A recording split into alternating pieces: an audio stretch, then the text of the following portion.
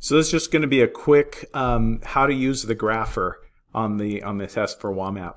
So if you'll notice, this one has a point in the middle and a point on extreme. This has a point and a minimum and a point and a maximum. So if I click on this one, notice I can click on a point that's going to be a minimum, and then I can go to where I want the next maximum to be, and that'll be there.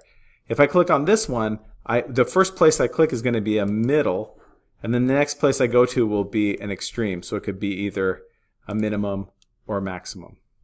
And again, on this one, I said minimum to maximum. It's just going to be extreme to extreme. So if I went down, it would be maximum to minimum. If I went up, it would be minimum to maximum. All right. I hope that you find that helpful.